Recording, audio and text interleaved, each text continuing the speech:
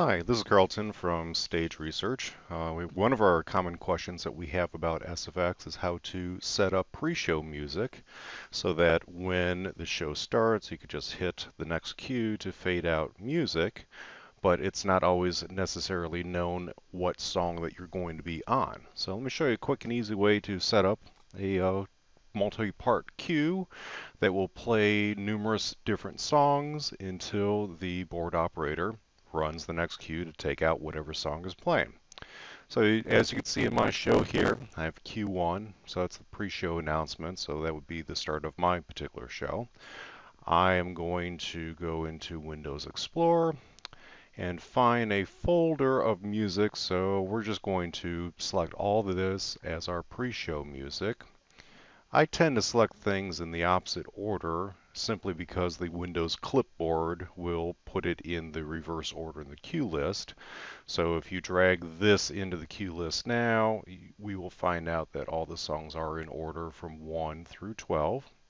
If I selected it the other way around, the last cue that was selected would be your first cue, and I did not want that in my particular situation here. So now that I have my music in here, and we could simply set up an auto-follow between each cue. So I'll drag an auto-follow in, Control C, Control V, Control V, Control V. So I'm linking all these together.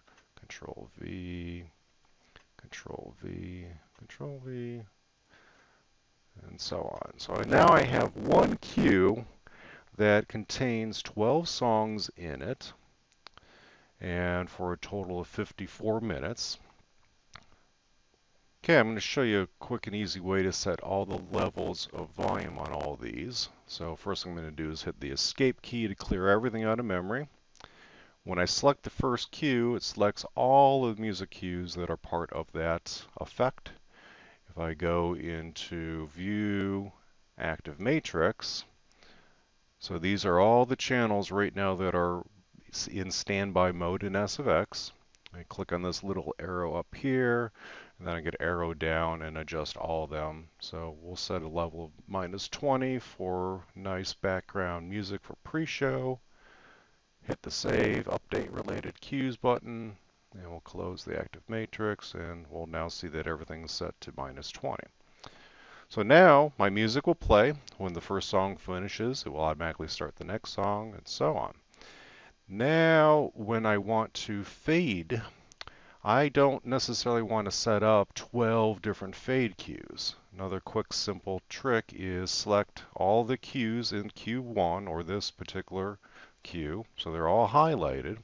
And then I'm going to drag in a volume effect, and that volume effect will automatically make one cue that will affect all the volumes of all the prior cues in here.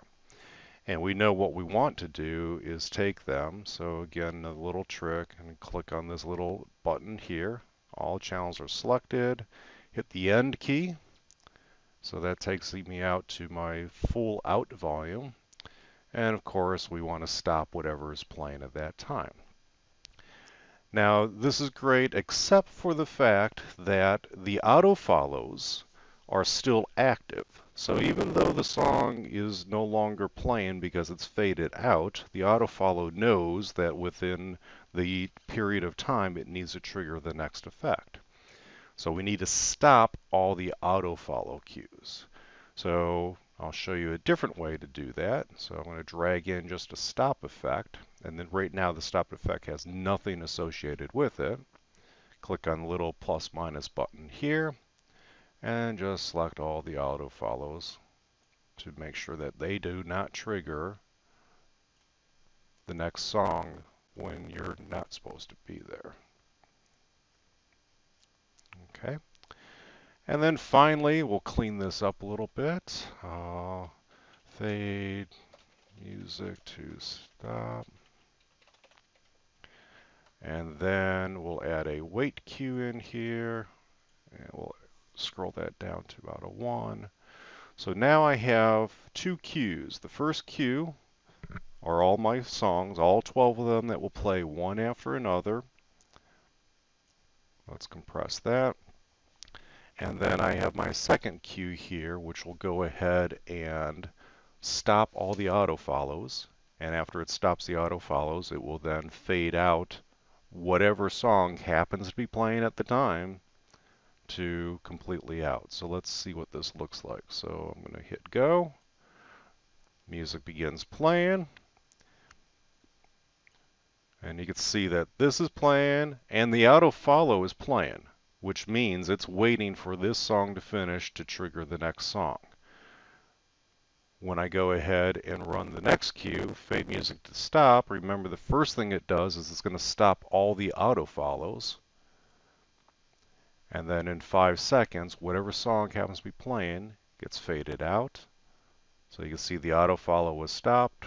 All the other songs are finished, or anything would have been faded out that was playing at the time, and that is how you set up pre-show music in SFX. There are other ways to do it. You can certainly do it with a timecode based system, but let's leave this one at this for now. There you go.